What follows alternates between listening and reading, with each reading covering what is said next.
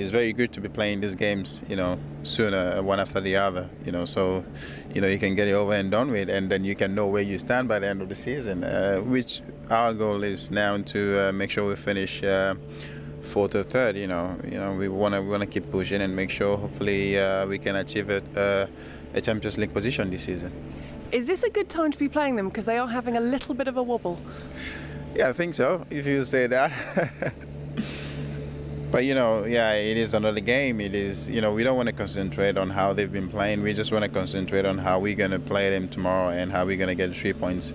This is the most important thing. It's a must-win game for us, and we have to do everything possible to make sure we play well and get a 3 point.